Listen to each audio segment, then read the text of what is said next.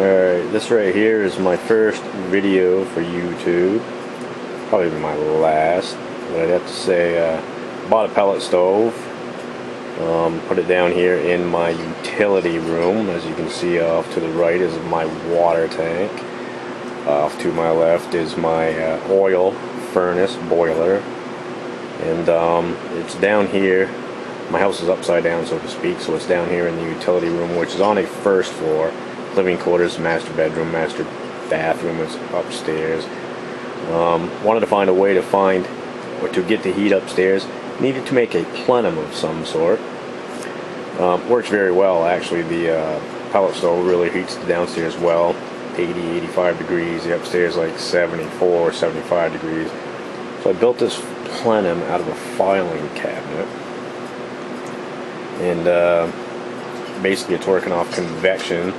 The side that's touching the pellet stove is where the drawers used to pull out on the filing cabinet, so it's an open hole, butted up against the side. I have the stove running at level 1, so you know, it's not cooking to the point of no return, but it gets warm enough. It's like 110, 120 degrees inside that filing cabinet. I've got one of the little door knocking corner fans in there to push the heat up through my fancy ass ductwork, blah blah blah blah blah blah blah, all the way up through. Anyways, goes into the master bedroom. Nothing too fancy about it. Works really well. About 110 degrees at the outlet.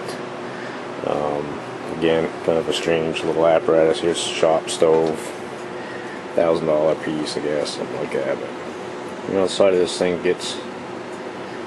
You can see this deal here.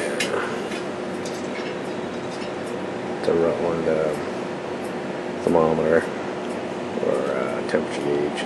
It's right in the burn zone. Just starting to touch the burn zone right now, so like 300 degrees, 350 degrees, whatever it may be. But anyways, that's what we're looking at.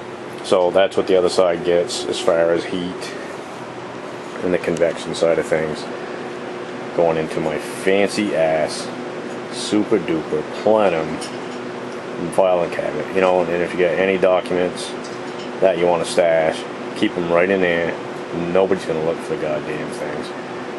Would have been kind of cool if I could have turned it, pulled the bottom drawer out for the lower floor, top drawer up. Now I'm just bullshit. But anyways, that's what we're looking at. You know, can you say fire hazard?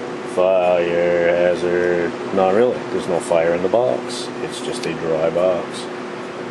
But it works well. It's pretty slick. I like it.